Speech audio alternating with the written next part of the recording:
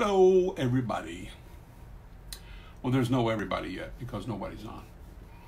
And I may have actually done this at a bad time, but I'm going to fool around with the times as I do some of these Facebook Lives. I'll go early, I'll go late, I'll go in between. Might do some late nights, might do some early mornings. So this is a late afternoon, early evening. Everybody is probably eating supper at home because you can't go out and eat supper. But they're busy, probably in the kitchen and all that kind of stuff. We'll wait a few minutes. Hey to, let's see, Jordan, Ken. Hey, Bert. No, I know it says Brett. It's an inside joke. But anyway, it is Brett. Dax. Hey, Dax. In Cary, Lancaster. We may be headed to his church a week from Sunday, but then again, maybe not. I say we, the Old Time Preachers Quartet. We'll see. So stay tuned. Dax is supposed to call and let me know early this upcoming week. And we'll let you know what he says. But we understand either direction. We're chomping at the bit to come and sing and preach, but we get it. We understand. That is in Alabama, Mississippi, somewhere over that direction. Hey, Lana. Don't have my stuff with me, Dax. I got a lot on my mind these days, brother. Hello, David. A little Facebook Live here today. Yesterday we did a Facebook Live, and I'm doing a series. It's going to be a bunch of them. No telling how many. Could be hundreds. Hey, Mo. Hey, Danny. That ties into Southern Gospel memorabilia that I have. Hey, Mark. Tuscaloosa, that's right. Roll Tide. Where's Rabbit Easter when I need him? Or Bob Sellers. But we did one last night that had to do with the Game of Life, the Kingsman song, and I had a piece of memorabilia that tied into it. We played the vinyl, played the song, and I had a baseball that was autographed by that entire Kingsman Quartet unit back in 1984, including some that's already gone home to be with the Lord, like Eldridge Fox and Jim Hamill and Anthony Berger, and it's really just a cool piece of memorabilia. And so we showed that last night, played the music, and we're going to do something similar today. But while we wait for a few more folks to jump on live, hello Brandon, hello Terry. While we're waiting for a few more folks, Alabama's governor just issued a total shutdown for all non-essential businesses. Gotcha. That probably doesn't bode well, but I'm going to wait for the preacher to give me the thumbs up or thumbs down. We're going to come if he says to come, and just, we'll just have to deal with the governor and all that.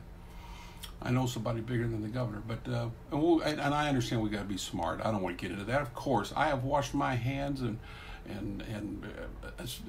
I'm the cleanest person in the world. We all are right now, and we get that. So, but we will do as the preacher says. Hey, Jason, good to see you, brother. Great DJ, good friend, Golden Mike winner here recently. Hey, Greg Fox, man, you missed it last night, Greg. I did one that included you. I did the Game of Life. We played the song The Game of Life, and I had, if you'll remember this, y'all gave DJs a baseball that was signed by everybody, including you and your dad, and we did that last night. It was really cool, and I played another song from that album, Empty Vessel, that featured Arthur Rice. Hey, Christina. Hey, Sherry. Good to see y'all. So we're doing yet another piece of Southern Gospel memorabilia that's in my vast collection of stuff. And I'm going to play another song for another piece of vinyl that ties into it today. But anyway, so we did that one last night about the Game of Life and the baseball. And let's see, a couple commercial kind of stuff to do. Old Time Preachers Quartet new single, I Sang Myself Happy. There's a contest. Go to our website. We want you to participate in that contest. Greg Fox says, yes, I remembered. I've got your signature on the ball, Greg. But go to oldtimepreachersquartet.com and you'll see a thing that says, I Sang Myself Happy. It's a contest and it's really, really cool. Hey, Tony. Hey, Sherry. And we want you to participate. There's a big grand prize package. You can find all that information there on the website. Hey, Patty. Let's see, what else can we tell you? What else can I say before we do this piece of memorabilia? Mark, December 7, 8, and 9, a Smokies camp meeting. with myself and Old Time Preachers Quartet, Barry Rowland and Deliverance, a bunch of other artists. Man, we're going to preach and sing and have a big time in the Smokies. By faith, we're doing that because we can't get out of our homes now. But hopefully, December 7, 8, 9, God will have all this fixed, and we'll carry on then. So go check that out on the website too. Hello, Dalton. Hello, Philip. Okay, let's go ahead and start. So the piece of Southern Gospel memorabilia today is this right here. It is a picture. I think Paul Wharton, who took this picture, I think did one for each of the folks that you see there. And I think one for myself. I was publisher of the Singing News at the time. Danny Jones, who was the editor. And I think Rick Francis got one. And that's it. So that means there was, what, about 10, 11, 12, something like that. And I got them all autographed. And you'll see that Ray Dean had to be different. You see all the autographs down here at the bottom. Except when you get to Ray Dean, you got to go all the way to the top. He put his in the trees. Here, let me get this close where you can see everybody here. I got to get this right here with the camera. There, are we close? That's pretty good right there. Now, this was taken when we did a double DVD recording called "It Happened on the Way to the Concert." It was an idea that I had, that with all these road stories that I've heard from the 42 years of doing this, I mean, just everything from things that make you laugh to funny things, just one right after the other. I wanted to get some of these stories, and so we did a video series of it, and had a photo shoot, and this ended up being a cover of the Singing News magazine, and it was really, really cool. If you don't have the DVD series, you can probably go to singingnews.com and purchase one. I would do it. It's a great historical piece. And anyway, so this is a picture, and there's only, like I say, 10, 11, 12 of these pictures like this. And I don't know if the rest of the guys got them all to autograph it. If they do, then there's more than one. But if not, then I got the only one that has all the autographs. And so over the next few days, we're going to do this. I'm going to do something like play a song or tell stories or both about each individual that's in this picture here. But tonight, I'm going to actually tie a couple of those people together. Matter of fact, I'm going to go on the extreme ends. I'm going to tie that man there, Ronny Hinson, with that man right there, Eddie Crook. Let me quickly tell you who all these folks are here. Starting right here, this is Eddie Crook, of course, played piano for the Happy Goodmans for years. Ed Hill, who has been with the Statesmen and the Stamps, many groups throughout the years. Ben Spear, of course, of the Spear family. Kevin McManus, just a great engineer, owned Oak Valley Studios for years. And I've produced records there, and he's my friend. He's a good guy and a wonderful engineer. Chris Hawkins Freeman, of course, of the Hinsons. And then next to her, the little giant, Ernie Phillips. We love Ernie, and we miss him. And then we got, oh my goodness, Ronnie Page of the Chuck Wagon Gang. And you know what? Here's some a piece of history for you. Ronnie was a member of the original Oak Ridge Boys.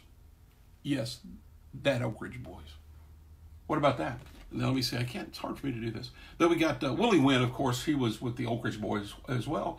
And the Tennesseans, he had his own quartet. Willie Wynn and the Tennesseans. You remember them, of course. Hey, Terry. Hey, Jim. And then Ray Dean Reese of the Kingsmen next to Willie. And then Ronny Hinson there on that far side. So, if anybody that's watching here, I'm going to put this down for a minute because it's hurting my neck. If anybody knows any of these folks, and you've got a story that you want to type out about them, you can do it right there as we're Facebook Live, and I might mention it, or just there on my Facebook page, type in a funny little anecdote, a little story, or maybe even something serious, a blessing in some way from any one of those folks right there. And I tell you what, it'll be great. People can read it, and we'll all have a good time with it. But so what I want to do right now is I want to tie Eddie Crook and Ronny Hinson together. So, okay, you say, well, how are you going to do that? And those who've been around Southern Gospel at all, you know how I'm going to do that. But this man here, Ronny Hinson, wrote a little song called The Lighthouse. And, you know, of course, Ronny Hinson had his own family group called the Hinsons. And they had a hit with it, but you know the very first group that had a hit with the song, The Lighthouse, go ahead, I'm going to wait for somebody to type it in, because it's a softball. I'm lobbing a softball to you. Everybody knows. But let's see who can be the first one to type in who was the first hit recording of it. And it was a hit recording for another family group. Not the Hinsons, but the... Come on, folks. I'm waiting. Y'all know it. Hint, Madisonville, Kentucky. Thank you so much, Dr. Gary Kahn. Yes, the Happy Goodmans. Matter of fact, here's another little piece of Southern Gospel memorabilia. This piece of vinyl right here called The Happy Goodmans Wanted Live. This was recorded at, I think, the Kiel Opera House. It was in Missouri, in St. Louis, I believe. Kiel Opera House. Yeah, St. Louis. There you go. And this was the version of The Lighthouse that was the huge hit, was on this record right here. And I tell you what I'm going to do. I'm going to play it. But Howard Goodman kind of testifies and preaches a little bit before they actually sing it. And I'm going to let you hear the testimony, little preaching, little message there, as well as the song. Received very well across the country from everybody. We have, in this day that we're living in, seemingly a force in the world that brings the name of the Lord Jesus down on the level with men. But I'm here to tell you tonight that Jesus Christ is King. He's our Lord and King. He's the Alpha and Omega, the beginning and the end. Hallelujah. Hallelujah. I'll say that too. And I heard a fellow talking the other day about a new Jesus movement. I've got news for him, children. There's nothing new about the movement of Jesus. It started on the cross, when he hung on the cross. And there's nothing new about it. Amen. Glory. Praise God.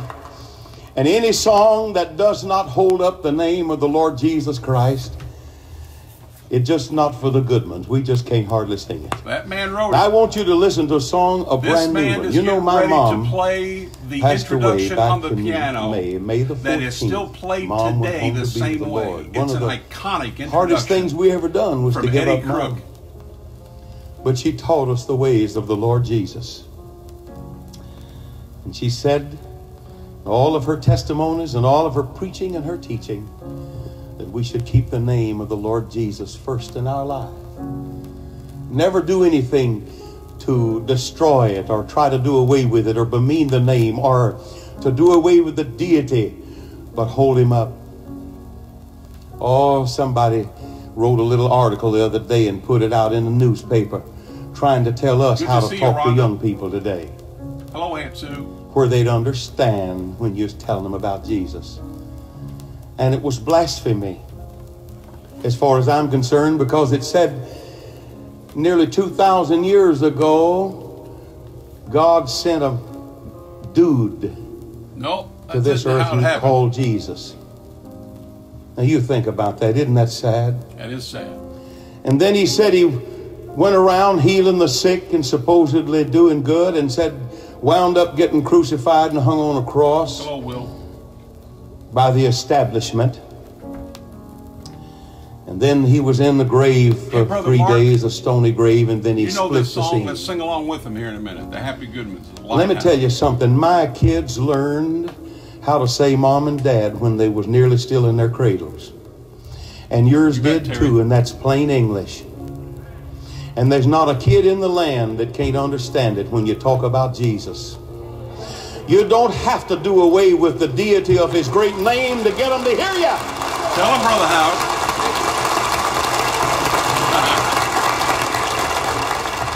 If I thought I had raised a child that was so ignorant that you had to talk about Jesus like that to get him to understand it, I'd be ashamed to own him as my child. Brother Mark, give me an amen right there. But there's not any in America like that.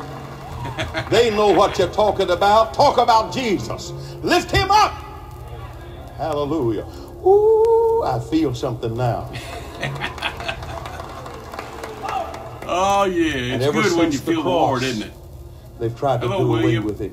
They thought when they put him in the tomb that was the end, but that was just the beginning. When he hung on the cross, he began to forgive sins, and the great plan of salvation began to work right then. And men have desired to tear it down and do away with it and tear it down. Hey, Charles. Branson. But, Branson Charles. He's like a lighthouse that sits on a hill. Amen. By the ocean of time. And it overlooks the sea of life. And one day it rescued me. I saw that light. Hallelujah. I want you to listen to Brother Rusty. He sings a brand new song entitled Here Comes That Intro. Lighthouse. Eddie Crook right there. One more time.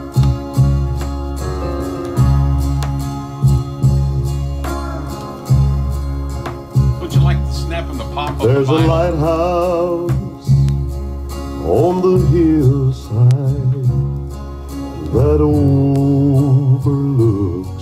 life's sea. When I'm tossed, it sends out a Hey, light Scott. Hey, Glenda. Hey, Miranda. that I might see. Hey, Rocky. And the light that shines in darkness now will safely lead me Oh, by the way, the home. greatest singer ever right there, Rusty Goodman. If it was Hey, Aaron. Hey, Roland. for the lighthouse, my ship would sail no more. That's true, Miss Sherry. Everybody that lives around us What do they say? says tear that lighthouse down. The big ships don't sail this way anymore. Ain't no use, it's standing round. I think it was 1971. But in my Brett, I'm mind sure. it goes back to that stormy night when just in time I saw the light with the light from that old lighthouse that stands up there on a hill. Sing along.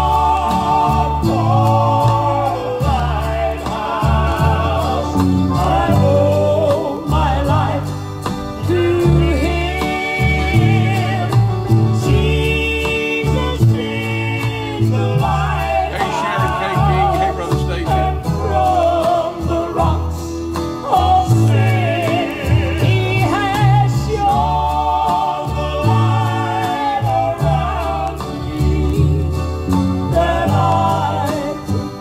Brother Stacy. Oh, Matt Butler.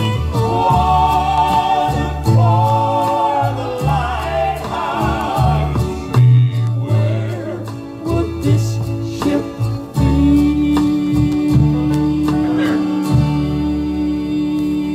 Wanted live. Okay, so for the memorabilia today, it's this very unique picture, autographed by everybody, done on the set of. It happened on the way to the concert, the DVD recording and CD combo. And by the way, Proverbs 18:10 says the name of the Lord is a strong tower. Strong tower, you know, like a lighthouse, a strong tower. The righteous runneth into it and is safe. During these times that's going on in America and in the world today, don't you know that the lighthouse that the Happy Goodman sang about is the place that the child of God ought to be running to today? Amen? He's not a spare tire. We act like he's a spare tire. In these bad times we run to him. We should have been running to him before all of this. If we as a country, as a people, as children of God would have done that, we might be living in this right now. He may be wanting to get our attention, and I do believe he's doing a mighty fine job getting our attention, don't you? The name of the Lord is a strong tower. The righteous runneth into it and is safe. That's what I say that you ought to do tonight. You get to worrying about all this, you need to run to the Lord. Run to his safety, the lighthouse. And by the way, Brother Stacy, I got your sheet music for that, and I'm going to have Ronny autograph that for you. Got it yesterday in the mail, and the other pieces too, so we'll take care of that. So, as I said, we are going to now, for the next few nights, I'm going to take one person from in each of all the people in this picture, and then I'm going to tell stories about them, probably play a song from them, and we'll have a great time as we go through my Hall of Fame museum worth of Southern Gospel memorabilia. But I hope you've enjoyed this one that tied these two fellas right here, Ronny Hinson, the writer, and that signature piano lick from the Goodmans, da-da-da-da-da, Eddie Crook from the Happy Goodman family on this album, Wanted Live, Happy Goodmans. And there was a question, let me see if I can't answer that before we go off, about when this was recorded. I believe it was recorded in 71, could be 70, and on some of the vinyl, the year is stamped on the actual vinyl. And so I'm going to see if I can read through this and see if that's the case. It is not the case with this one, but I could do some research. I believe it might have been 1970, and it might have been released in 71. So how many years ago is that? That's 70. What is that? That's 50 years ago. Wow. Still a great song. Still the truth. Thank God for the lighthouse. Hope you enjoyed that. Tell you what, do me a favor. Hit the share button on Facebook and let other people know about this, and they may have a really, really, really good time watching some of this stuff here. Keep your eyes on the lighthouse, and you can't see the storm. Keep on keeping on, Brother Les. Yeah, Brother Brett, that's good. That sounds like a song. Write that one. That's good. Hello, Darlene Whitman Williams. Thank you for watching, and thanks to all of you for watching. And Lord willing, sometime tomorrow or tomorrow night, I don't know when, we'll do another one. Okay? God bless you. Stay safe.